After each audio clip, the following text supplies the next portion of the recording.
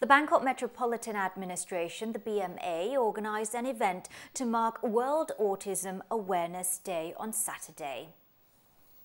After joining a walk to open the event on the occasion of World Autism Awareness Day, Deputy Bangkok Governor Dr. Malini Sukhawechhawarakit said the World Health Assembly set the World Autism Awareness Day event on April the 2nd of every year to urge parents to find out if their children or young relatives are showing signs of autism, such as avoiding eye contact, pointing their fingers regularly, talking alone, saying incomplete words, and being unable to get along with others. She said parents with such children must seek immediate help from doctors because this group of children needs special attention. Such children may have different interests and capabilities from their peers. And according to the Autism Parents Association, there are about 100,000 autistic people in Thailand, and no one knows the exact cause of autism.